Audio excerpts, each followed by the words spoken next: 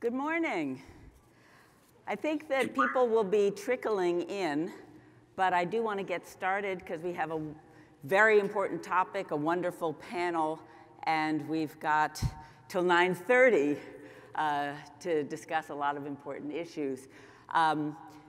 We really are fortunate to have been able to put together just an extraordinary group of panelists on very short notice, and in fact, Scott Dowell is fresh off the plane from Geneva, so he can help to, really give us data that's hot off the press.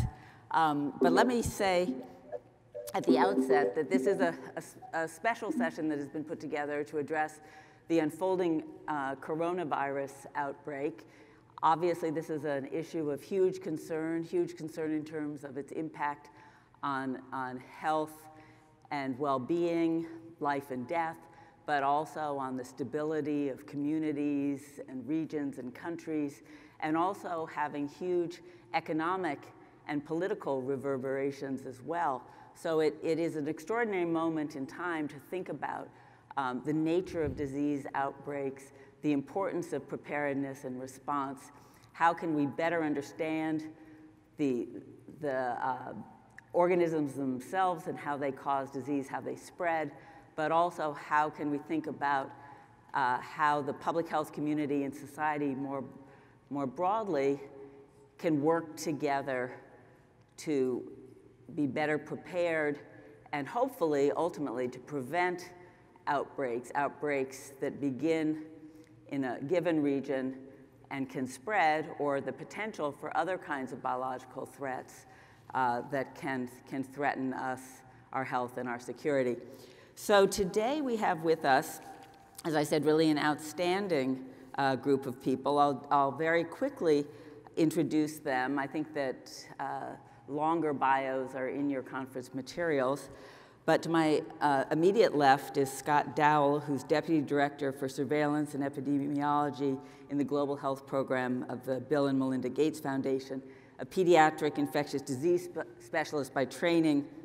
He's really now, over many years, first working at the CDC and now at the Bill Gates Foundation, become one of the international leaders on public health preparedness and pandemic response, having worked overseas in Thailand, building programs, worked at the CDC, working nationally and internationally, and working closely, as we'll hear, with WHO as well. And so he's going to start us off really framing the issue, giving us an update on the outbreak, and really identifying some of the critical issues of public health preparedness and response. He'll be followed by Dr. Trevor Bedford, who's an evolutionary biologist here in Seattle at the Fred Hutchinson Cancer Research Center. And he really brings a very important and cutting-edge perspective to this issue. He is using very powerful IT and data analytic approaches to really study the rapid spread and evolution of viruses. And he has been in his laboratory and probably also on the phone working on how to really understand the nature of this particular coronavirus, how it relates to the larger family of coronaviruses, thinking about how it has evolved over time potentially, how it may evolve in the future, and thinking about its potential origin. So I think we are very fortunate to have him right here in the backyard of the AAAS Annual Meeting, but with this really cutting-edge knowledge. Then we're going to hear from John Cohen, who's joining us on the big screen.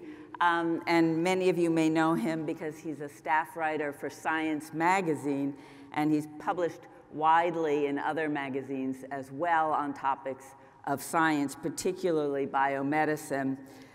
He's long focused on HIV/AIDS, other infectious diseases, immunology, vaccines, and global health. And he's going to be able to inform us about the challenges of reporting on this unfolding outbreak. I think all of us are struggling to understand all the sources of information and what to believe and what not to believe. And I think his perspective, as well as his insights as a longtime and very informed science writer, will be very valuable. And then finally, Jamie Yasif will put all of this in a broader context of global health and security. And she's an NTI Senior Fellow in the Global Biological Policy and Programs unit there.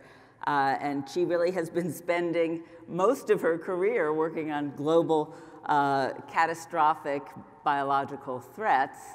She was also with Open Philanthropy, where she was able to fund programs in this area, and she served as advisor, science and technology policy advisor at the US Department of Defense, with originally training in biophysics at Berkeley and BA in biology from Swarthmore College. So anyway, a very distinguished group representing different elements of what needs to be an integrated way of thinking about these kinds of biological threats. And with that, I'm going to turn to the panel.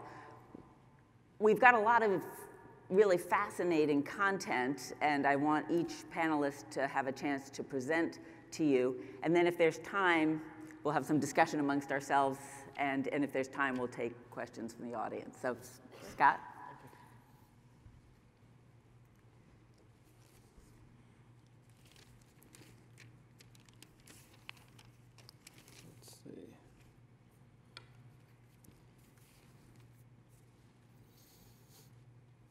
This is one of the most threatening outbreaks that I've seen in my career, and I wanted to take you through it by looking at some of the faces of the people working on the front lines of dealing with this coronavirus that's now called COVID-19. This is Li Wenliang, who's a 34-year-old ophthalmologist from Wuhan. He was one of the earliest ones to identify this as a potential threat. He was a remarkable guy. He scored 690 on his exam that got him into medical school. So a very, very high score, very sharp guy. He saw this cluster of pneumonias in people who came from the Wuhan seafood market and posted to some of his friends, his medical school colleagues, that this was a particularly dangerous one. People needed to be careful. The first test came back SARS-like, that it was a SARS-like coronavirus, but on correction, it became clear that it wasn't actually SARS, it was closely related to SARS, and he posted increasing concern about this virus in the early days. At that time, it was a focus around the Wuhan seafood market, this large market that sold seafood and other things, and a number of the early cases came from that seafood market. The story was that there were 41 cases. It was this new coronavirus. It was not transmissible from person to person, that it was suspected to be an animal origin virus, and that it wasn't particularly severe. There were severe cases, but they were in the elderly and those with underlying conditions. Many of those early conclusions have proven not to be correct.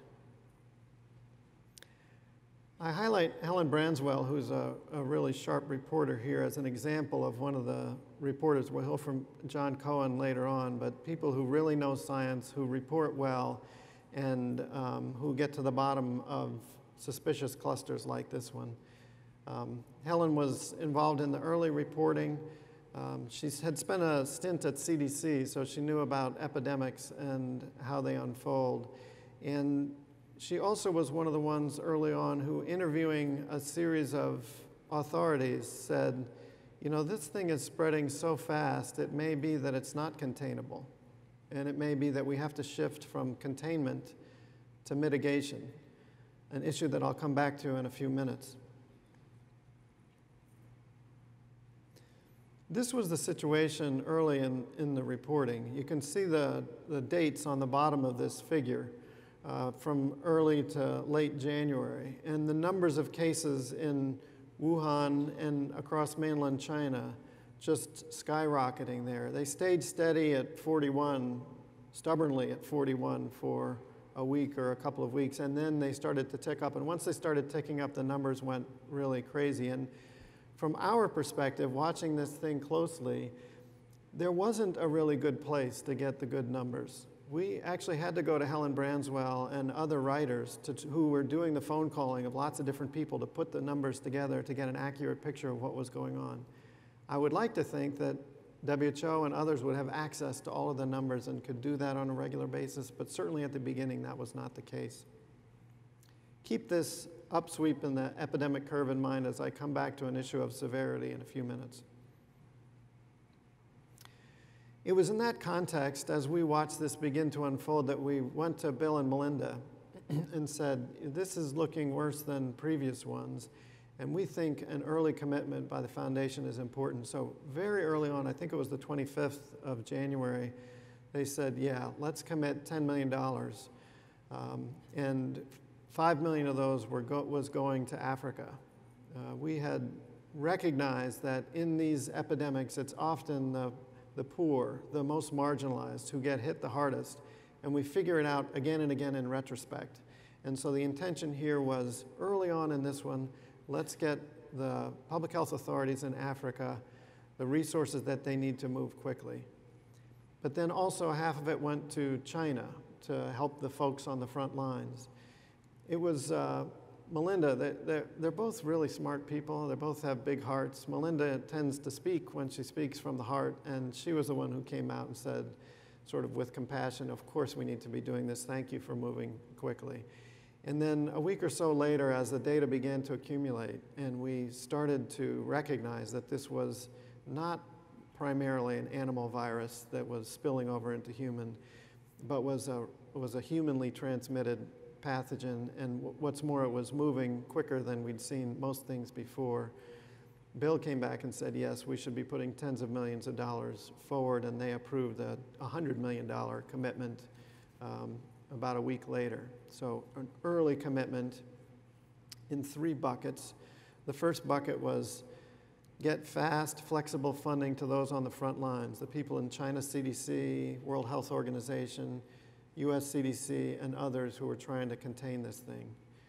The second bucket was another 20 million, again for the most vulnerable. Let's get money to those trying to serve the most vulnerable in Africa and South Asia and make sure that they're protected before this thing comes, or as protected as they can be. And the third bucket is 60 million towards product development.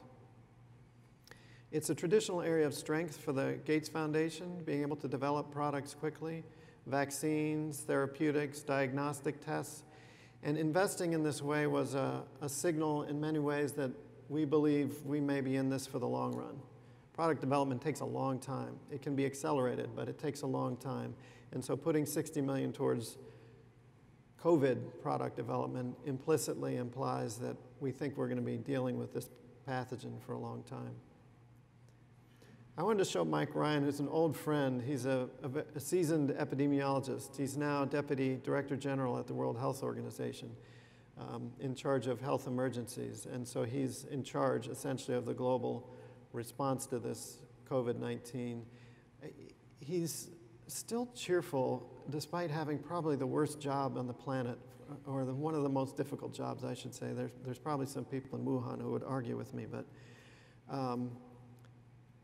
really difficult situation in WHO, very fast-moving epidemic. They convened their emergency committee twice, and it twice split on whether this should be declared a public health emergency, even as we and others were seeing this thing skyrocketing, and with some frustration.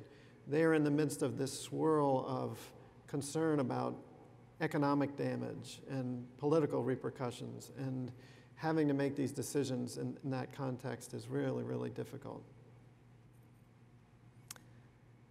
Gabriel Leung is a wonderful guy. He's actually a musician. He conducts concerts, but he's an epidemiologist at his heart. He's the dean of the School of Public Health at Hong Kong University. And in that position, he and his colleagues have access to some of the best data from China. They have access to the line lists coming from China CDC, and they can do the really quick analyses on the really important questions that arose on this epidemic. The first one I've already alluded to is transmissibility. Is this virus transmissible from person to person, or was it an animal virus? Early on there was confusion, now there should be no confusion. And one of the things that's measured to figure out transmissibility is the basic reproductive number shown here, or R0, you may have heard it referred to. That essentially measures the average number of people that each case infects.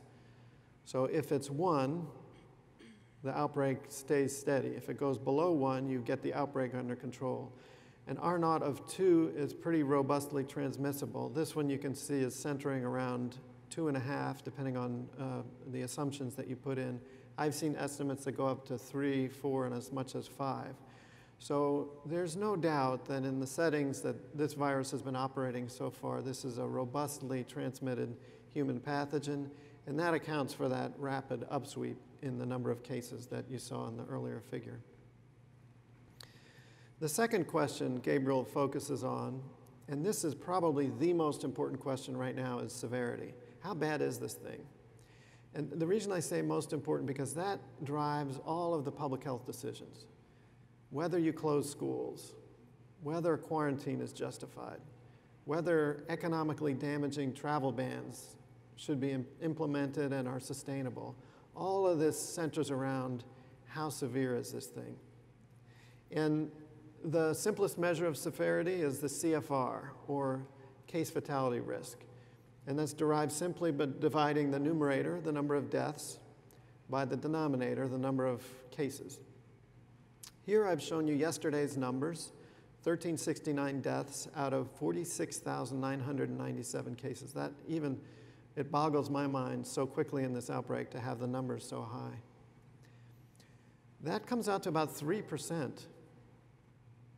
It's worryingly high. It's gone up actually from a steady about 2% for the last week or so. Now it's started to creep up to 3%. We know that's wrong. And we know both the numerator is wrong and the denominator is wrong here. The numerator is wrong for an important reason, and that's why it's crept from 2 to 3%. The reason is that at this stage of a rapidly expanding outbreak, to put it bluntly, most people haven't had time to die. The big bulk of cases of those 46,000 people have been infected recently. The median time from exposure to death in the early cases that died was 18 days. So most of the people in that 46,000 have not had 18 days to either resolve their illness, we hope, or to die. So we know that that numerator is going to creep up as the outbreak catches up with itself. We hope that denominator is way underestimated. We know it's underestimated because laboratory confirmed cases are a subset of the cases out there. In Wuhan, they're quite clear they don't have the resources or the time to test all of the cases, so lots are being missed. And what we're hoping is that a very large number of mild cases are being missed. And if you add that to the denominator, that brings down the case fatality ratio. The question is it 5-fold underestimated or 100-fold underestimated? We hope it's at least 100-fold. If the denominator is 100-fold larger and we're missing this large iceberg under the tip that we're seeing, that would bring this down to 0.03 or so % mortality. That puts it in the range of the 1957 influenza pandemic, which is still a bad situation. That 1957 was the second worst pandemic recorded. If it's 5-fold underestimated, as some have projected, that's much more concerning because that puts it in the range of 1918, which was the worst pandemic in recorded history. So there's a huge amount of uncertainty here. I'm not prepared to say what the severity is, but we are getting more and more certain with every passing week, and it's centering around a rather severe human pathogen. So I want to highlight Linda Stewart, who's at the Gates Foundation. She's one of those people who can really innovate. And I mentioned that 60 million of the 100 million is going towards product development. Linda has a particular expertise in vaccine product development. She was trained as a nephrologist in the UK, and she was not satisfied with that. Went back and got a PhD in microbiology, and then went to Harvard, where she was a professor until the foundation recruited her to work on the discovery team. Linda knows a tremendous amount about vaccines and vaccine development. There are now 37, at last I looked, candidates in the pipeline, different approaches, some with the advantage of speed, but inability to scale, some with the advantage of ability to scale, but more likely takes several years to get them up and running, so a big challenge. I come back to Li Wenliang. This was a photo he posted on social media when he had gotten sick. He started getting symptoms after examining a glaucoma patient, and he has a wife and child, and his wife is pregnant with their second child. He got a hotel room to check in because he didn't want to expose his family. But he got progressively more sick, and he had to go on a ventilator, and then went on ECMO by reports, and died. I believe it was February 7th. Total shock to those of us who've been following it, and to people across China. There was an outpouring of grief across China and anger about the way that he had been treated early on by the police for his reports. But to me, this is one of the turning points of this epidemic. It's the point where we acknowledge that it isn't just the elderly and those with underlying conditions. Yes, they're at higher risk, and that's been borne out by the data. But if it can strike down a 34-year-old ophthalmologist, it should make us all pause and take it seriously. Inwo Li is the head of our China office, and a super sharp person with a real handle on the pulse of what's going on in China. And she was one of the ones early on when we were formulating the $100 million commitment who said, we realize that China has a lot of money and a lot of resources itself, but the foundation's money can move very quickly, and that it's important for that reason. And the second reason is solidarity with the Chinese people and the people who are on the front lines. It's an important signal to send that this money is also for the frontline battle in China. And China has done extraordinary things. This figure I wanted to put up because it shows the impact of the quarantine on January 23rd or thereabouts. What the figure shows on the x-axis is date. The y-axis is a log scale of the number of cases exported from China to other countries. And it shows that blue line ticking up from 1, 2, 3, up to 10 cases. Around that blue line are the red dots. Those are the actual observed numbers by day. So we were observing 10, 11, 12 cases per day being exported from China up until around January 23rd. Then bang, the quarantine of Wuhan was put in place. Several airlines stopped flying in and out of Wuhan. More airlines followed suit. So the amount of travelers coming out of Wuhan dropped dramatically. The model in the blue line projects that it was going to drop down quickly and then start ticking back up again as travel continues. The red dots are interesting. They drop down just as the model predicted. So we didn't see travelers from Wuhan exporting cases after that. What's interesting is they haven't started to tick up just yet. We're now February 14th, Valentine's Day. So we should be up 10, 12 or so, according to this model, travelers taking it out per day. We're not seeing that just yet. So it's early, time will tell, but the modeling says that the quarantine bought 3 to 5 days, and then you're back on track again.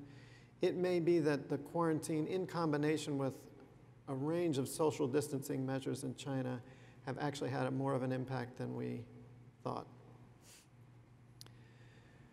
I want to come to protecting the most vulnerable. I've talked about it a couple times. John Kenkasong is head of the Africa CDC. He's a a PhD microbiologist. He ran the PEPFAR, the president's the AIDS relief laboratory branch for many years, and supported laboratories across Africa and elsewhere for PEPFAR work, until a few years ago he went to AAAS to launch and lead Africa CDC, one of these new organizations that we have a lot of hope and confidence in leading the Africa public health response. So he and his teams have organized as a first priority getting laboratory diagnostic testing to countries in Africa so that they have the ability to detect these new coronaviruses coming in through airports, but they've probably mostly come in through airports through that window, and so now in surveillance systems in hospitals and clinics. So here's the real question at this point. Is this thing containable, or do we shift to mitigation? And this figure from the WHO situation report from yesterday gives a little bit of that answer. The epidemic curve is only those who have been exported from China, or cases outside of China. In the brown and orange and reddish colors are the ones that have a clear travel history to China. And so what you see is, early on, you saw a lot of exportation with people with clear travel history to China. But that curve has tailed off, as I mentioned. And with the quarantine and the restriction travel, we're seeing less of that. The question is, will those exported cases tick up?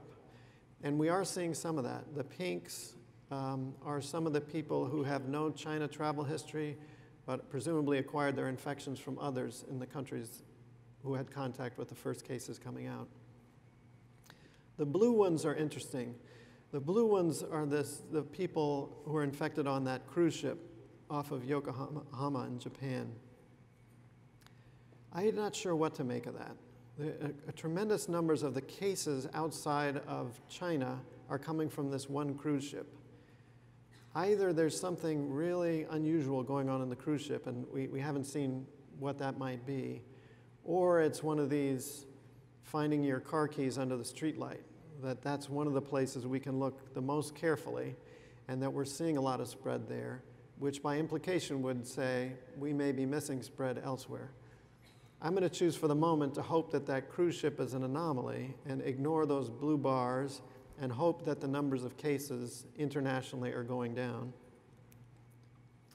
And I'll leave you with this last slide. This is also from the SITREP from yesterday, but along the lines of that hope, cautious optimism, I guess I'll call it.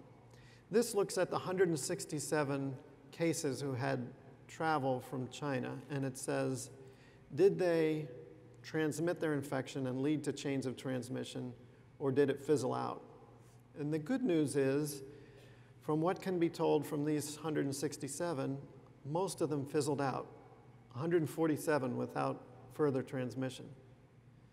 20 continued, and 13 of those clusters are ongoing. So those sparks created little fires which are now growing. But that's 20 out of 167, that's roughly 1 out of 8 sparks that lead to a fire, or 13 out of 167, that's roughly 1 out of 12 that lead to significant fires. So as we think about how many of those cases were exported from China in that window and set off little sparks around the world, how many do we think are going on, and is it possible with a robust public health response? We hope that those sparks have landed in places that have prepared, that have a robust public health response, and that can contain them. So I'll stop there and turn it over to the next speaker. Thank you. Trevor?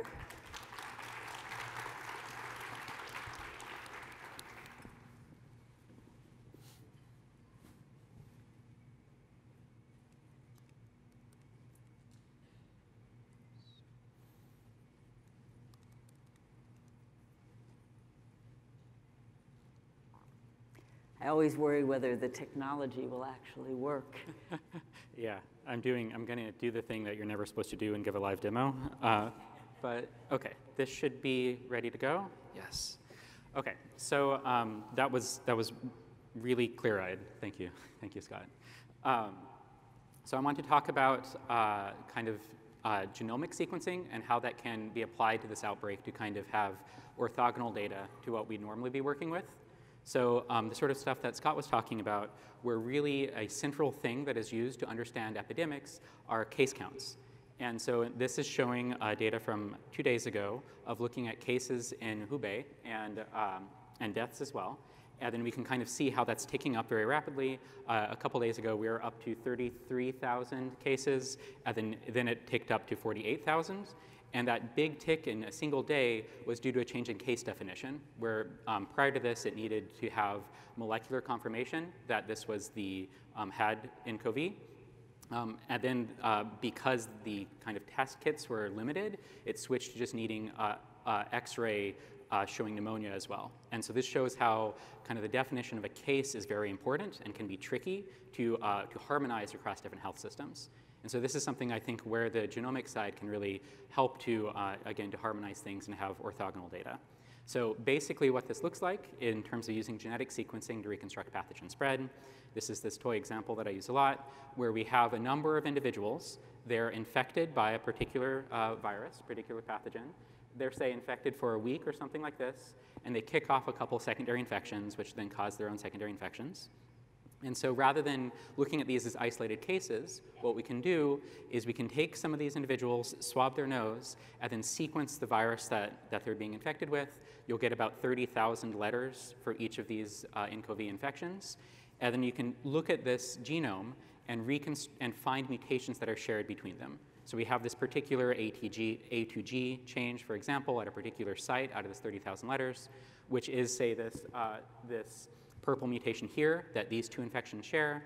We have another orange mutation that these 4 different infections share, and this one blue mutation that is unique to this infection. So you can use these mutations to reconstruct a phylogenetic tree or a family tree that shows how these viruses are connected to one another. And so the idea here is that we can use this, this phylogeny to understand something about the underlying epidemic process. And this has proved a very powerful technique. So I believe this has been fairly revolutionary for understanding outbreaks. Just as a couple recent examples of work that we were involved with, if you look at the Zika epidemic in the Americas, basically that was highly cryptic, where it was circulating with a lot of asymptomatic cases and not being looked for. Whereas after the kind of genomic data came in later on, that was able to pin down an origin into early 2014, and then into northeastern Brazil, and then spread through the Americas from that single introduction in northeastern Brazil from French Polynesia. And so data that a story that would have no other way except from the genomic data. We also were able to see drivers for the West African Ebola epidemic through this kind of novel data stream. So most of this work has been retrospective. So if we, and kind of getting more and more perspective, more and more timely as things have gone on, but if we go back just 4 years and look at Ebola in West Africa, this is a figure by Gita Studis and Andrew Rambo, where the kind of blue ticks here are showing, and green ticks are showing when samples were collected, and then these open circles are showing when the genomes were shared publicly. The sequencing went on kind of between these two extremes. Exactly don't know when things came off the machine, but basically it was a year-long kind of turnaround from a sample being collected to a sequence being shared. And so this made all of this analysis pretty academic, where you can learn something about the outbreak, but it's after the outbreak has more or less finished. And however, we've been trying to kind of improve things. So I've been basically relying on all of the technology and the lab stuff to get better and better, which it has. And we've been working on this kind of side of, if there is genomic data shared, how can we make kind of the computational machinery turn around really quickly and be able to do the analyses in a timely fashion. And so if you think about what this requires, is we need just things to happen very quickly, timely analysis and sharing results. Dissemination must be scalable. Emailing PDFs around is, I think, not the right solution.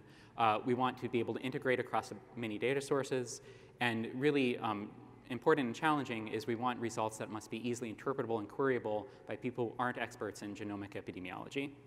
And so what we've been working on for the past 4 or so years It's first with just me and Richard Nair, who's a close colleague in all this at the University of Basel, when it was next flu, and then it's expanded to be next strain as we've kind of tried to work with more and more things. And then folks in our labs, particularly James, Emma, and Tom, have really contributed to the coding. And so the basic idea here is to do kind of an open source analysis of pathogenomic data rather than trying to publish papers. Instead, we are able to pull in genomic data as it appears in these databases and provide a real-time view of what things look like. And it's kind of maybe similar to thinking of a weather report, whereas data comes in, we're going to kind of provide a continually updated view of what things look like. So just diving right in to, so on January 10th, there was a first genome released by researchers at Fudan University. This is Professor Zhang's group. That was from novel coronavirus. This was a sample that was collected in late December. So then this is now from a sample collected in late December to a genome for a novel pathogen in just over 2 weeks. And then we could see in this, from this first genome that it's a SARS-like beta coronavirus. So the dot here in red is showing the novel coronavirus. It's part of beta coronavirus diversity. So up here we have MERS, which has been circulating in the Middle East and the Arabian Peninsula since 2012. It exists in camels, and then there are repeated spillover events into humans, and then in those spillover events, in humans, the R0 of the virus, as Scott was talking about, is less than 1. So all of those transmission chains just peter out naturally, fortunately. We have another couple lineages of OC43 and HKU01. These are actual seasonal coronaviruses. So there have been 4 coronavirus pandemics in the last 70 years. We didn't notice that they were pandemics because basically everyone got a common cold. And these 4 seasonal viruses have circulated ever since and have caused about 30% of the common colds year to year. And so we have these 2 lineages that are now human-associated after these spillover events. Basically, deeper in the tree is all bat diversity, where kind of all of the actual diversity exists. And then down at the bottom of the tree in orange, we see SARS-like viruses. I'm going to kind of zoom in there. And so here we have the kind of zoom in of SARS-like viruses, where purple is showing viruses that are collected from bats. So you can see this large genetic reservoir of genetic diversity in bats as these viruses are just naturally circulating. We have the SARS epidemic, or the SARS outbreak of 2002-2003 in humans here, but you can see that there's a kind of a civet-cat intermediary where things jump through. And then down at the bottom of the page, we have novel coronavirus, where where the closest relative is this bat genome. So this is a coronavirus collected from a bat in a cave in Yunnan that is different at 2% of its genome. You can do kind of the calculation based upon the molecular clock and the rate of evolution of coronaviruses to see that this had a common ancestor roughly between 20 and 70 years ago. So we know that this coronavirus was in a bat 20 to 70 years ago. We don't know exactly where it's been since. The most likely scenario is some animal intermediary that kind of was a fairly recent thing that happened and then spill over into humans, similar to the civet virus, the civet case. Okay, so then on January 11th, we had 4 additional genomes that were released from the China CDC. So basically, we had 5 genomes on January 11th, and this allowed us to kind of look at early outbreak dynamics. All of these were sampled in late December. And the kind of first thing that we could see is that there was just very little genetic diversity, that 3 out of the 5 were completely genetically identical at all 30,000 bases in the genome, and then the additional 2 differed at only 3 mutations each, some of which may have been sequencing errors. And so this told us very quickly that these 5 cases are very closely linked. We know that that coronaviruses mutate at about maybe 1 or 2 mutations per genome per month. So this lets us know that all of these infections share a common origin in the last 2 weeks or 1 month before this. When I and others saw this, my initial first thought was that this isn't so scary. This is clustering due to EPI investigation. These 5 individuals came from the market. They all were exposed to the similar source, and so that wasn't so worrisome to me at the time. But then what happened is we had on January 17th an additional 2 novel coronavirus genomes that were shared from these Bangkok travel exports. And then in both those cases, there was no reports of market exposure. And here then we saw that in both those cases, the genetic diversity was identical, suggesting that their kind of exposure history came from a common source as well that was recent. And so then the kind of the explanation for this is some introduction to humans, human-human spread that eventually gets you to these travel export cases. I was already looking quite bad here. And then on January 19th, there were additional 5 genomes released from Wuhan that kind of still showed this lack of genetic diversity. And this is kind of for me when the other shoe dropped and I freaked out. and then kind of realized that there is this single introduction in the human population. We can use this molecular clock to date things between November 15th and December 15th, and then just human-human spread since that point. And this is something where, again, this orthogonal data stream on January 19th was saying something that was at that point quite different from what the other data sources were saying, where at January 19th, it was still limited human-human transmission, repeat zoonoses, whereas genomic data was saying very clearly at that point that there's rampant human-human spread. So I think that's a key thing to note. So yeah, I spent the week of January 20th alerting various public health officials, everyone that I know. And then since then, we basically aim to just keep this nextstrain.org updated within 1 hour of new sequences being shared. All of the sharing is now happening, and this has been kind of a remarkable thing that's been going on, that all of the sharing is happening to this gisaid.org website. This was created in response to kind of data sharing concerns surrounding avian flu, but it's been a kind of a nice neutral place to house this data. And they've been acting to kind of curate things. In just the month from January 10th, we've had over 100 sequences shared by groups from all over the world. This is public health institutions like China CDC, provincial CDCs within China, the equivalent CDC, US CDC, Korea CDC, et cetera, the CDCs of the world, as well as academic groups like KU Leuven, University of Helsinki, that are all kind of doing the sequencing and contributing together. And that's been remarkable that we have so much data so quickly. And then now we're hitting these 3 to 6 day turnarounds in many cases, where a sample will be collected from someone, got into the lab, it will be sequenced, and will be put to the public database in just 3 days is currently the record, which has never been seen before. And it's something kind of an inflection point for the field where we can actually use this genomic data in a much more actionable fashion to understand things as they're occurring rather than just retrospectively. So yeah, so now I'm going to give a bit of a live demo. So here, so here's the current view of things. We can see this is the kind of our estimate of a time tree. Again, we have early outbreak in December that occurs. That's showing up just in Wuhan. And then after that point, you start seeing samples elsewhere in Wuhan. So these are the first samples that come in later December. And then we start to see samples coming in elsewhere in China. And then we start to see things appear kind of far-flung places in the world. Almost all of these things that we do have are direct exports, or they are for things that are sequenced, or they're part of short transmission chains. For example, if we zoom in here, we can look at these 2 cases that were sequenced from Paris where they're genetically identical. And we know also from their kind of exposure history that they're epi-linked. And so the kind of genome data supports that.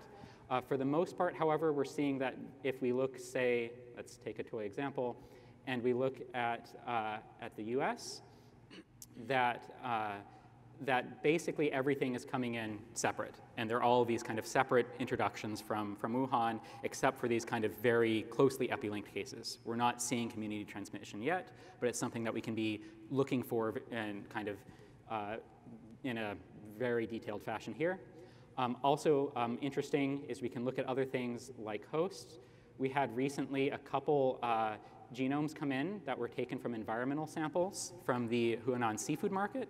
Those cluster with the very early cases in Wuhan and kind of confirm that maybe not as the original source, but definitely as a kind of important foci for infection. I think that is most of the demo that I'll give. Okay, so we're basically trying to keep that updated. That is largely descriptive, so we're seeing these geographic patterns. It can help with contact tracing. So each time a new sequence comes in from the CDC, we ping them to kind of let them know how this fits with things. But we can also kind of go another step and try to use more of this kind of mathematical modeling to get underlying estimates out of things. And so this is this field of kind of narrow field called phylogeodynamics. And what we can do is we can make kind of, again, some of these detailed estimates. So in this case, if we look at the mutation rate, again, we get about 2 mutations per genome per month. This puts a common origin of the infections that we do have in late November, early December. And we can use the amount of kind of genetic diversity that's occurring over time and how quickly branches find a common ancestor to estimate the underlying viral population size. This is a technique that's developed over many years in the field of population genetics. And basically, we can see an exponential increase in the viral population size by just looking at the tree. This doesn't look at case data at all. It only looks at the 88 genomes that we do have at the moment. We can see this exponential increase in the effective population size. We can use some assumptions and some math to convert this that I don't want to fully get into. We can convert this into an estimate of point prevalence. We're estimating on February 8th, tens of thousands up to 100,000 people currently infected. Again, this is just from the 88 genome sequences that we have, and we can then turn that into an estimate of total incidence that is on the order of 200,000 infections, global total infections by February 8th.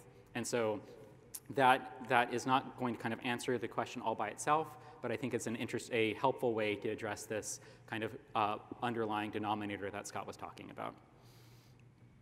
So one thing that I want to emphasize, and has been kind of really humbling here and rewarding, is just how different the scientific communication surrounding the outbreak has been. So everything is now completely flipped. It's being posted to bioRxiv. Everything's being posted to bioRxiv. Modeling groups are posting live analyses via GitHub and other mechanisms. There's a crowdsourced line list of a Google Doc with tens of thousands of lines that people are hacking together on to kind of try to record a line list for scientific groups to work with. This has made something that the kind of communication between academics and public health officials has spilled over to the larger interest from general public, which has been interesting and challenging, and I think this is something that John may talk about, but I wanted to allude to a bit here. So there's this paper that came out on January 31st that was rather terrible. I think it was from a not malicious, just confused group that they did an alignment of SARS versus novel coronavirus, found small regions of like 7 amino acids that had an indel between them, blasted that against the database, and found matches to HIV. And then declared that this was possibly an engineered virus. This was wrong in many levels. These indels exist across all of these bat viruses. If you do the blast, you come up with hits across the tree of life. This was quickly debunked by scientists. There was this very enthusiastic peer review that happened, and bioRxiv had like 40 reviews of this paper, kind of all showing how wrong it was. And so it was quickly retracted in bioRxiv, and the scientific literature did exactly what it should do, and you had the science moving very quickly, which is awesome. But this also meant that kind of this conspiracy theory just started to have its own legs in the public domain. So then I've been trying to kind of debunk these things via Twitter and trying to kind of figure out how to combat this. And this kind of misinformation side has been hugely, hugely challenging. With that, I'd like to basically close. Thinking about moving forward, I agree with these R0 estimates of 2 to 3, doubling time of like 6 days. Currently, a key thing is looking at the huge Herculean intervention measures that China's undertaken and how much that's actually going to bring down R0. We really need this question of severity answered. There's different ways to do this, but I think that's something that is hugely important. And then I think for the genomic data, the most immediately useful thing will be to really look for emerging community transmission. And with that, I'll stop and really thank these amazing data sharing from all over the world. And I'm happy to turn over the next talk. Well, thank you, Trevor. And I think that you have demonstrated both how advances in technology have enabled us to better understand what's going on in an outbreak context and think about the future. You've also shown how advances in technology have also complicated the landscape in some ways in terms of the rapid spread of information, some of which is very accurate and highly technical, and some of which is not. And that, in some ways, is the perfect segue for our next speaker, John Cohen, who I hope will be joining us. There he is. To talk about the challenges of reporting on this, being able to translate these advances in science to both professional and public audiences, but also to sift through this rapid fire unfolding of information and assess what needs to be reported and what should be filed away forever. So John. Yeah, it's apropos to follow Trevor, who has helped me a great deal, and I've followed NextGen closely. I work with a team of reporters, and we basically have been doing this 24/7 because we're in different parts of the world. We have someone in China who's now in Japan. We have someone in Berlin. We have someone in Amsterdam, and I'm editors in DC. And so we're all trying to drink from the fire hose. And Trevor's exactly right. This is moving more quickly in terms of information flow, and some have called it an infodemic than ever before. I've covered outbreaks for years. I've never had this much information hitting me at once. And it's trevorsnextstrain.org, it's virological.org, it's GISAID, it's GitHub, it's Twitter, and it's keeping up with the other media. And there's a tremendous amount to go through. And my job and the job of the team I work with is to figure out not simply what's possible, what's probable, and what's new, what's telling people things they don't know. And that the speed at which we're moving, you make more mistakes when you're moving quickly. That's the way it goes. And we're following a research community that, as with all outbreaks, there is a fog of outbreaks. And that fog is, they don't really know where this began. They don't really know how transmissible it is. They don't really know how severe it is. And they're trying to gauge these things, and we're trying to keep up with it. And I just wanted to point out some of the issues that we have wrestled with that have been difficult to report. China is not open and transparent as much as they discuss being open and transparent, and it's much better than it's been in the past. But if you watch WHO's press conferences or the US CDC's press conferences, Hong Kong has done these as well. They're daily, they're open, journalists get to ask questions. That's not happening out of China. And my sources in China are largely reluctant to speak. And so there's been a great communication gap between the Chinese researchers in the front and journalists around the world. And I would love to go to China. I have not received an invitation from China to go there to report this. It's difficult to report from where I sit in San Diego because I really want to be in China, to be on the ground. The way we learned that this was a new coronavirus was from a Wall Street Journal article on January 8th. That's not right. The way the first sequence came out on January 10th came after there was a concern that sequences were being held up because of publication concerns people had. And that's not right. And part of what journalism does is it puts a spotlight on things that are uncomfortable at times. And that we hope by putting a spotlight on it, we can help make things more clear than they would be otherwise. We have struggled with covering the idea of, is this a public health emergency of international concern? I think a lot of researchers were surprised that it wasn't declared a public health emergency of international concern when the emergency committee met and had a split vote, spent another day on it, and then a week later it becomes a public health emergency of international concern. And with that, WHO says there should not be any travel restrictions. And then country after country has travel restrictions. And there's an article in The Lancet that just came out from global health legal scholars criticizing countries and saying that this is not what the international health regulation and the public health emergency of international concern means. But you don't hear much of this dialogue happening at the upper levels because politics influence everything here. It's not simply about the science. We've seen a great deal of confusion about the origin.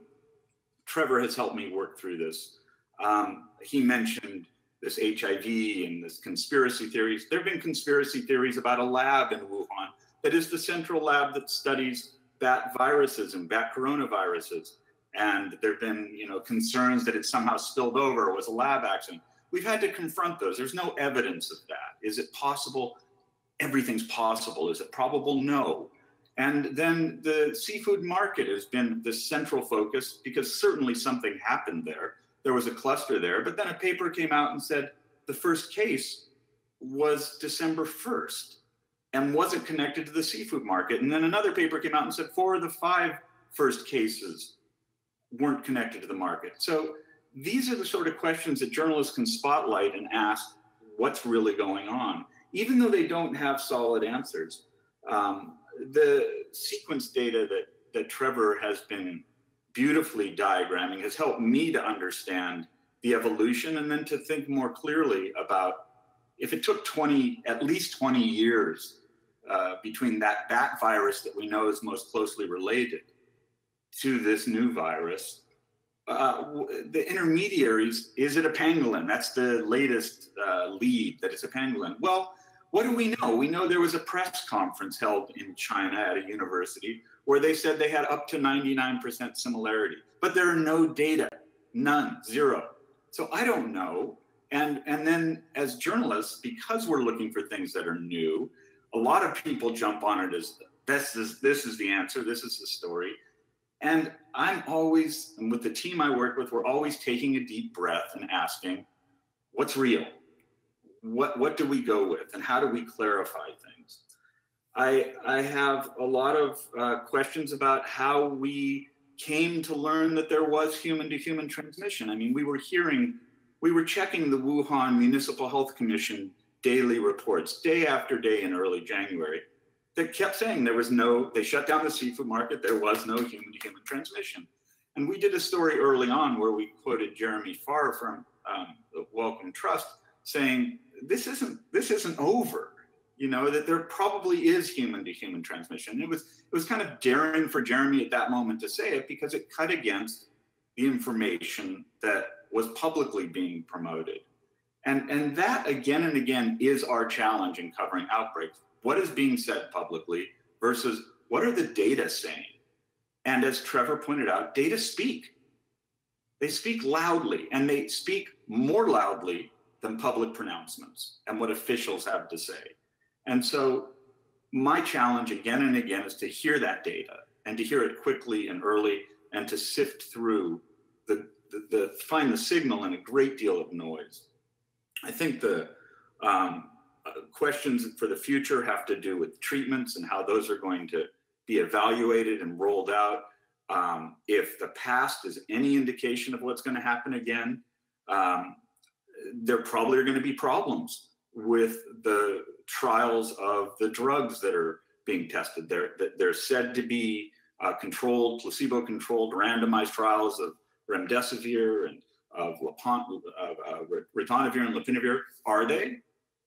Again, we need to see data. We need to have communications with the people at the front. And I'm frustrated that it's not happening with more clarity and more transparency. And there are loads of great people who are helping us figure this out. Please don't misunderstand me. I rely on the people at the front to help me figure things out. But it's a challenge, and it will remain a challenge for as far as I can see. Thank you.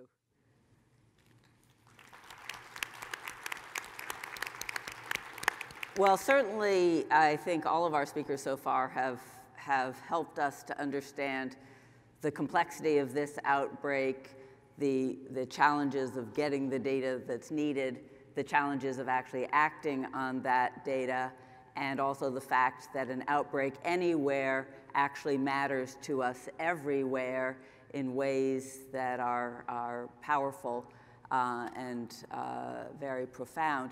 Our last speaker is going to really try to put all of this into a larger context, help us perhaps find our way through the fog of this outbreak, recognizing that this isn't the first outbreak of this kind to occur, and it likely won't be the last. So how can we think about global health and security in a more sustainable and enduring way. So, Jamie. Thank you, Peggy. Okay, I would like to thank the organizers for the opportunity to participate in this really important conversation, and thanks to all of you for coming and listening early this morning. So I'm going to talk about this novel coronavirus, and my title is it's the latest battle in a series of global health security challenges. As Peggy said, it's not the first, and it won't be the last. So I'm going to make, over the next 15 minutes, I'll make 4 key points. One, just to state the obvious, this is not the first epidemic or pandemic with global impact, and it won't be the last. The world is not prepared to prevent and respond to pandemics on a global scale, and we need to take a lot of actions to change that. So governments, development banks, and philanthropic organizations need to make more sustained investments in pandemic preparedness, both in the US and globally. And the US and the international community should develop concrete plans for responding to very large-scale pandemics that are perhaps larger scale than the ones we've seen in recent history. So just to elaborate on the first point, this is part of a sequence of events. In recent years, we've experienced the H5N1 flu pandemic, the two Ebola outbreaks in recent years, Zika outbreak. Now we have novel coronavirus. And the international community is going to likely continue to face these types of large-scale biological events going forward. Many of them probably from natural sources, but other sources are also possible, including deliberate or accidental events. Pandemics pose threats not only to global public health, but they have a variety of knock-on effects. They can threaten economic and political stability as well as international security, and we've seen that. We start to see that in the news.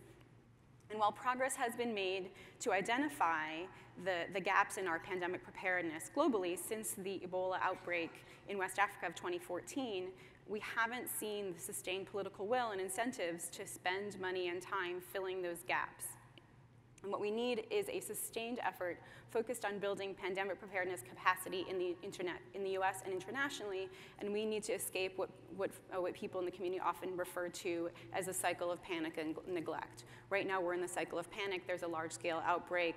We're getting ready to spend lots of money to contain this outbreak, but as the years pass, memories are short, and we stop paying attention, and the resources dry up, and then we repeat the cycle every few years.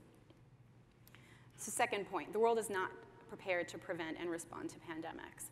So Exhibit A is a project that we at NTI did in collaboration with the Johns Hopkins University Center for Health Security as well as the Economist Intelligence Unit.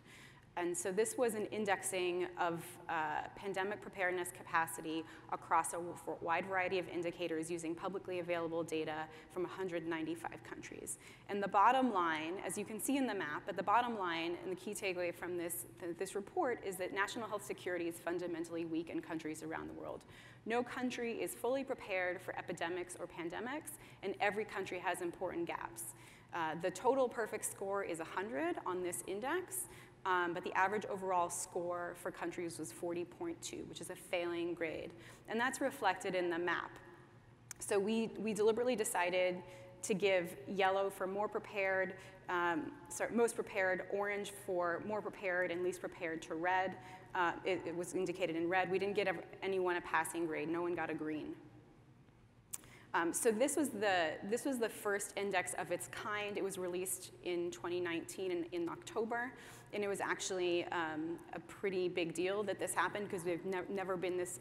This is a huge challenge from a data collection perspective, and it's also somewhat politically challenging. This is the first time countries have been compared in this sort of systematic and open source way.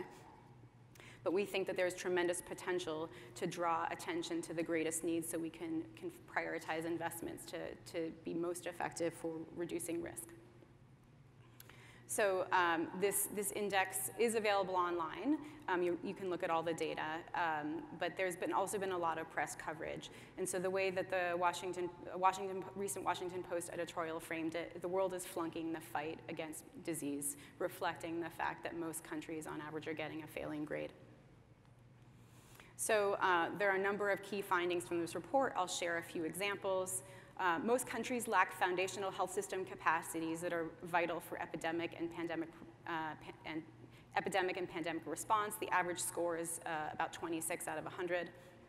More than half of countries face major political and security risks that could undermine national capability to counter biological threats.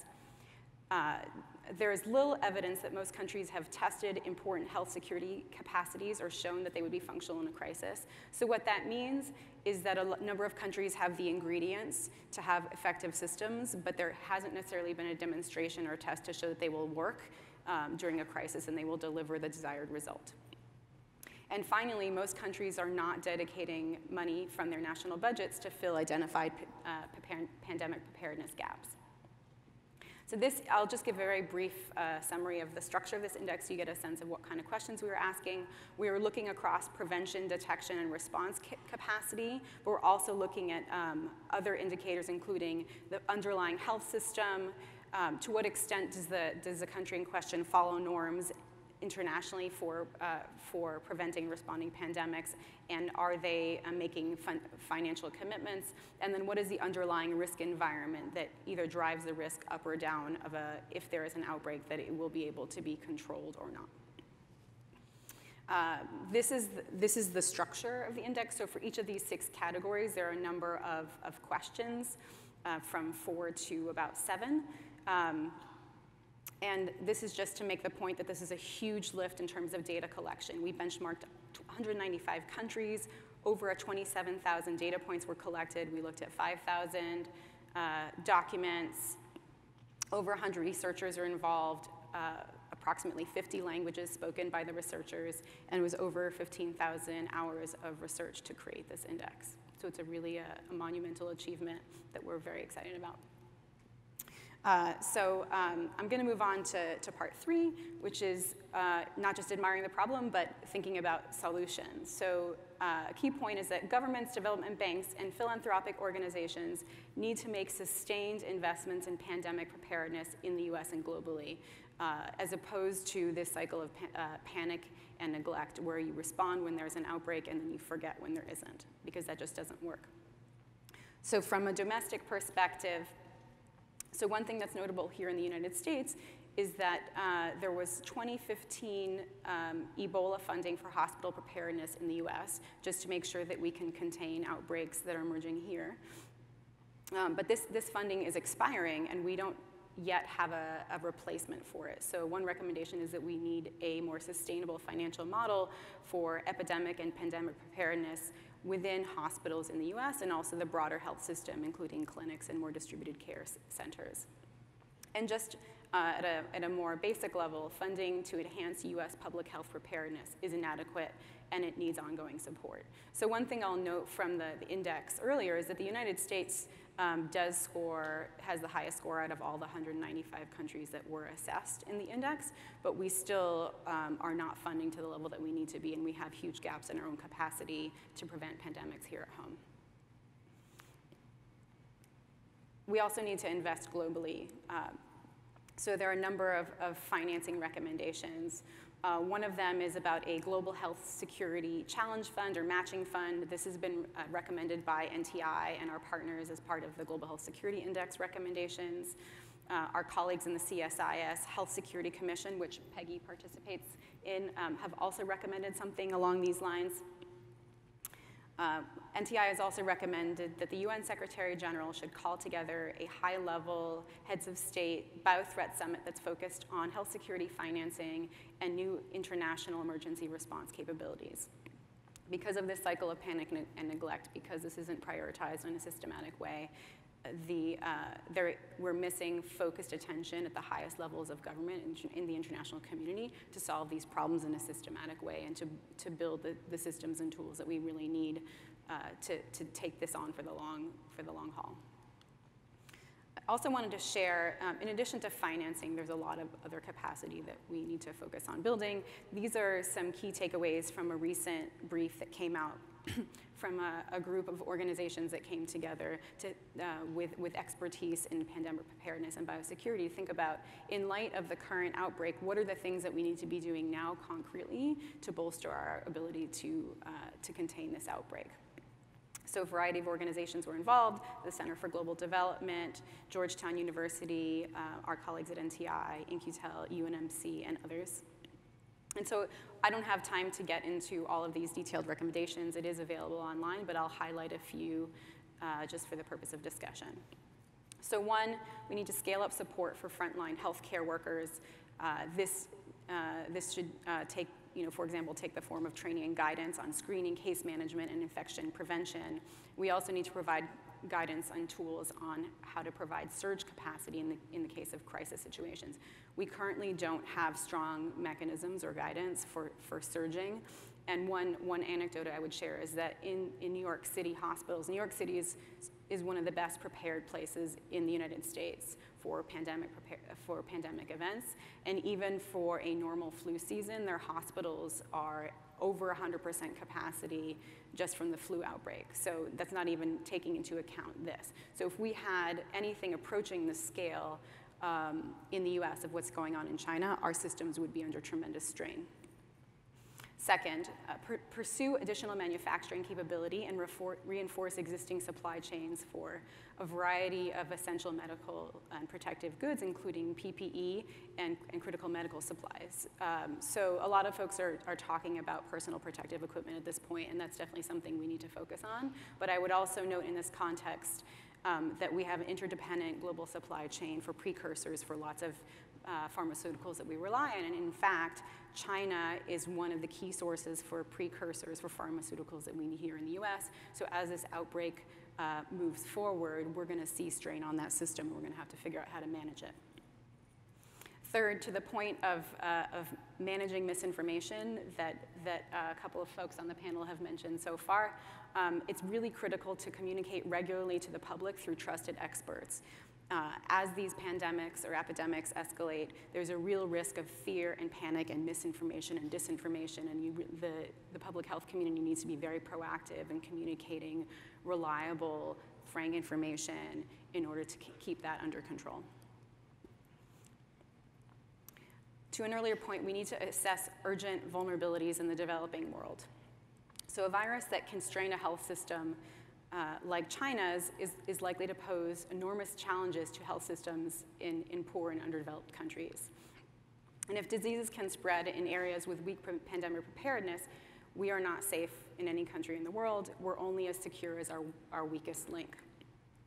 So one recommendation that we've put forward is that the US should partner with other donors, including development banks and philanthropies, as well as the WHO, to bolster pandemic preparedness in these resource-poor settings where there is the greatest need. We also need to support coordinated international action. So we put forward from NTI a recommendation that the UN Secretary General and WHO Director General should jointly convene a special Security Council meeting to harmonize international action on the outbreak and consider setting up a standing coordination and leadership platform for managing high consequence biological events within the UN Secretary General's office. We also need to support research and innovative technologies. So this is relevant to the developing, testing, and manufacturing of medical countermeasures. And these are all likely to be rate-limiting steps. I mean, we've heard that it's likely to be at least a year before medical countermeasures are getting to the point where they can be tested and manufactured. But there will continue to be multiple rate-limiting steps after that, and investment in science and technology and innovation now can help reduce those rate-limiting steps. Innovation is also critical to other tools that can help us manage these risks, including digital health platforms, point-of-care diagnostics, and the kind of data tools that Trevor has been talking about that have been proved to be so valuable in this outbreak. And to the point about reducing rate-limiting steps for dispensing and getting medical countermeasures out to those who need it, we also need to develop new partnerships and revisit our plans to make sure that when medical countermeasures are ready to go, we can actually get them to people. This is likely going to involve a public-private partnership, and this is not a solved problem in the US, and it's not a solved problem globally. So my last point is just that we need to develop concrete plans for responding to larger scale pandemics in the long term. So this is a study that we at NTI are working on in partnership with our colleagues at the Center for Global Development, and there are a few basic premises here, or working hypotheses for this project. One, you can't assume that medical countermeasures will be available within the first year. It might even take longer, as we're seeing now with the coronavirus outbreak. Second, current pandemic preparedness plans do not scale.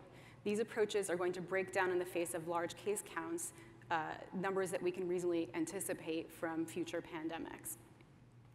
And in fact, this is true for both naturally emerging infectious disease outbreaks as well as the potential for accidental release or deliberate release events. And it's likely, I think we're likely to see much larger biological scale events in the future.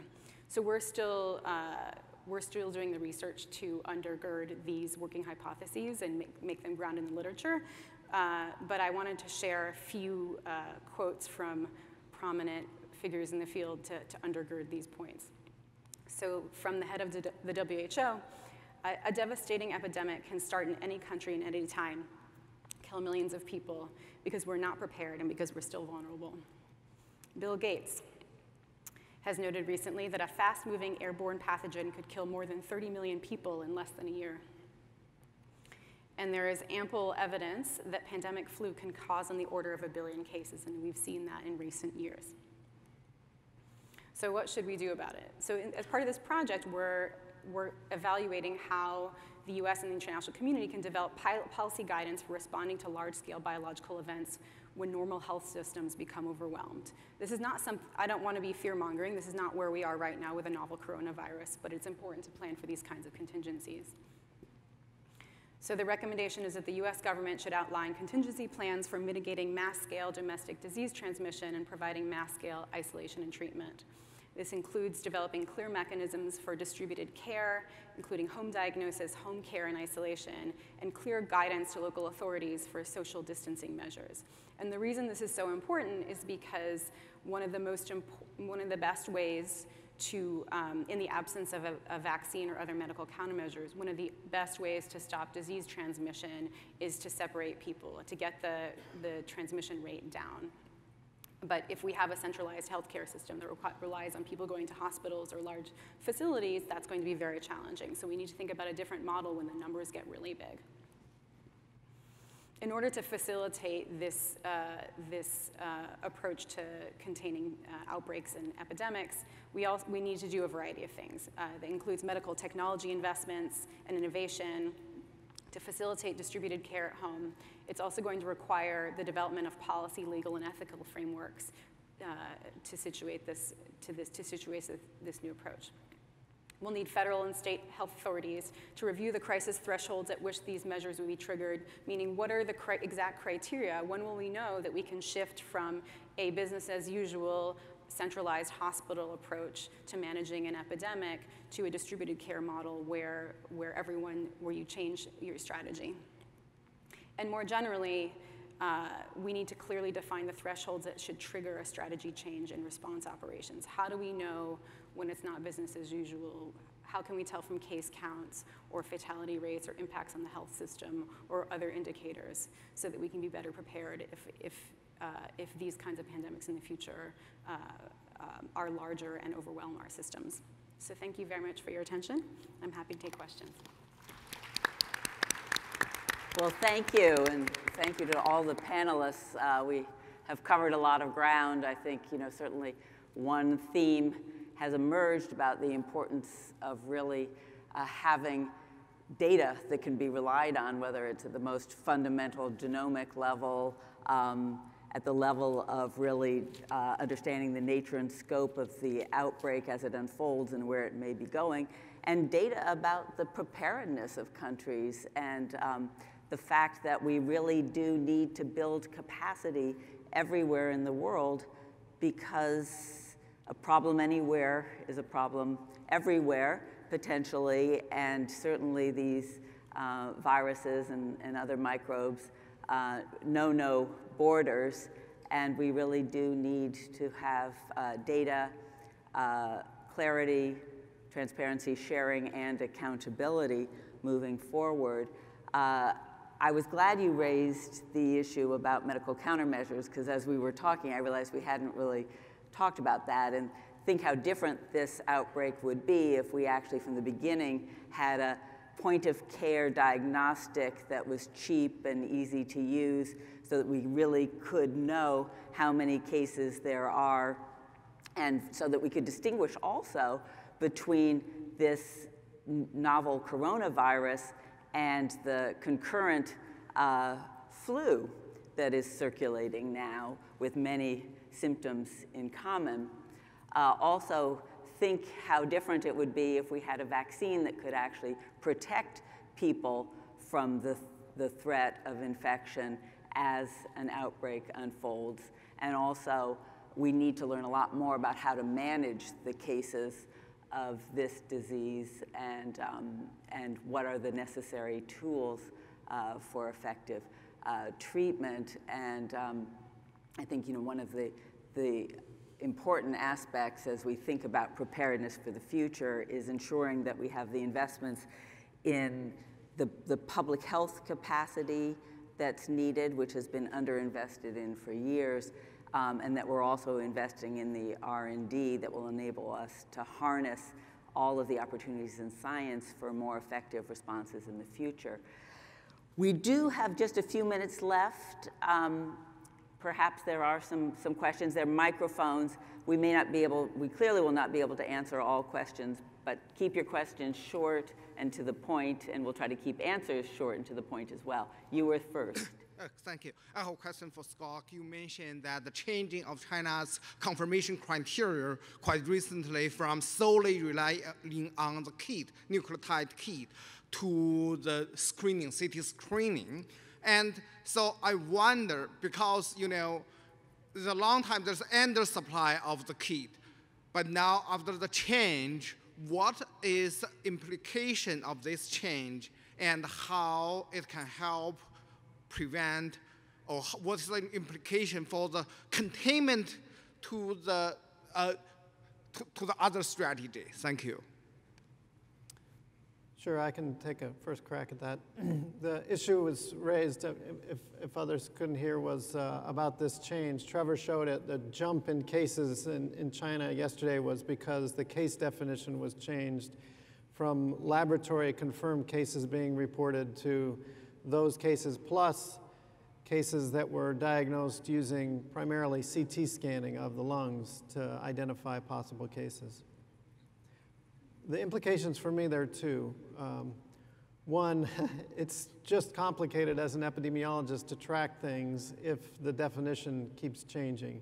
And so I think the World Health Organization took that approach and said, fine, it's going to take us a while to understand this change, but for today, that was yesterday, we're not going to count the new cases reported with the new definition. They just reported out the laboratory confirmed cases. So for the near future, I would anticipate continuing to track the laboratory confirmed cases. But the second implication is just a recognition that those lab confirmed cases are not keeping up with this outbreak. And this is an explicit recognition that there are many more cases out there getting sick, getting CT changes, and dying with this virus than are being tracked. And so I think bottom line for me is we take all of these numbers that we're seeing about the growth in the global number of cases with a big grain of salt. And that at this stage, that just adds to the uncertainty about this outbreak, where it is and where it's going. Thank you. Thanks. Ed Belanja, Marshfield Clinic Research Institute. This is for Scott. Great presentations. I want to ask about the case fatality rate. You mentioned 2 or 3%, but we don't really know the numerator or the denominator, right? Yeah. But one thing that is really striking is that most of those fatalities are in China, and my understanding is outside of China that the infections have been relatively mild, and in the U.S. there hasn't really been as much serious disease as you would expect looking at what appears to be going on in China. So how much of that, what's your take on that, and do you think some of that is due to sort of an overwhelmed healthcare system in China that is just not able to provide care for people, where with greater resources perhaps the fatality rate would be lower? Thoughts? Yeah, it's an important question, Ed. And you remember the H1N1 from Mexico, where we were hearing about very severe disease in Mexico, wards filled with pneumonia patients, and then in New York City and elsewhere, people said, we're seeing a lot of cases, but most of them are mild. And it turned out it was more on the mild end. So we all hope that that's the situation here. There's a couple things that give me pause, and then I actually would like Trevor to weigh in a little bit too. One is Li Wenliang. I mean, it kills a 34-year-old ophthalmologist. That's not normal flu. I mean, it's one case. It stands out, and I think we should pay attention to some of these cases. Two, on the exported cases, I agree. They provided a very important window. They're in the range of 500 exported cases now. Up until yesterday, there was one death in the Philippines, so 1 out of 500 gives you some reassurance. Well, then there's another death in Japan yesterday. So now it's 2 out of it. That doubles the fatality outside. And remember what I was saying about the deaths taking 18 days to occur. So the exported cases are at least a few weeks, if not more, behind the cases in China. So I think it's early for us to make conclusions about what's the mortality going to be in those 500 or more cases that leave. I wanted to ask Trevor, because this really important question about how wrong is that denominator can be approached by phylogeny as well. And I know Trevor's done some thinking about that. Did you want to comment about, are we underestimating the denominator by 5-fold or 100-fold or hopefully more? Thanks, Scott. On the kind of that first point about the exported cases and severity, there's a really nice bit of modeling work by Christian Althus, where it's just, because these things haven't had fully time to resolve themselves, you can actually still look at it as a censoring problem. And then there he's getting, it's a wide range, but it is 2 out of 500 without time to resolve is putting it at something like 1% or end of that range, maybe as a median. In terms of the total case burden, I think from the genomic data, you can say that it's not 100 times. That like 10x is possible, but not 100x in terms of the denominator. So that would push things more on the severe side. That's not a very good answer. Yeah, that's not what we were hoping. Good answer. It's worrisome. Thank you. But the challenge is, in this kind of a context, you're always working with uncertainty and partial data, but still having to make important decisions as you go forward. One last question, I'm afraid. So this question is partially about communication itself, and I think sometimes the science of doing it well doesn't get quite as much attention from public health authorities as the science of the medicine involved. And in the final presentation, when you were talking about how we should be preparing to help low-resource countries, I wondered if anyone is proactively thinking of innovative ways to do communication around social distancing. If the point-of-care model, if we need a radical rethinking of how to approach this, who's doing the radical rethinking of communication? Well, that's an interesting question. I don't know. Should we turn to you, John, as someone who specializes in communication? You communicate both to the public and to a more professional audience, but you also have a fairly good sense of what's happening in the broader community. It's tricky. I mean, I speak science fluently, so I can delve into the molecular mechanisms of things. I can go much deeper than a lot of reporters can. It's also a question of what the audience is interested in and how much detail you can go into for readers. And so we struggle with it. There is not an easy answer for it. I do think one thing I wanted to mention is a few people have brought up, I think Scott and Trevor brought up the 47,000 number of total cases. It's now officially at 64,000. And that's how quickly this is moving. And, you know, we're racing to keep up with this. And so that flood of information, when you get into the details of what to communicate, it's also about just trying to stay afloat. It's really moving quickly. Well, thank you for identifying a critical area for future work and activity. Communication is absolutely key. I want to thank the terrific communicators on our panel for taking the time this morning to discuss this set of important issues. Thank you for your time and attention. Please join me in thanking the panel. Okay. Moderating.